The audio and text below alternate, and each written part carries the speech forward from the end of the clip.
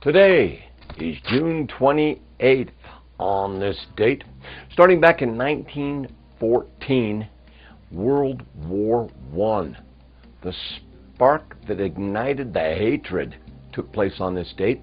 Serbian nationalists murdering the Archduke and the Archduchess Ferdinand and Sophie of Austria. John Wesley, born on this date in 1703, took a different stance on that live and be lived thing. He said, think and let think. I thunk about it. I like it. Jean-Jacques Rousseau, philosopher, politician, theologian. He was born in 1712. He once said, force does not constitute right.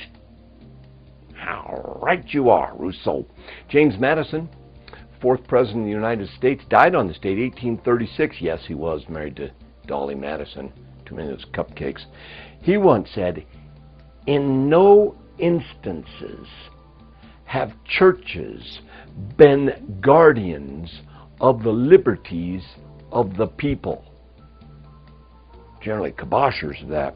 1953, the first Corvette rolled off the assembly line, and 1838, the beginning of an era, the Victorian era, Queen Victoria, crowned.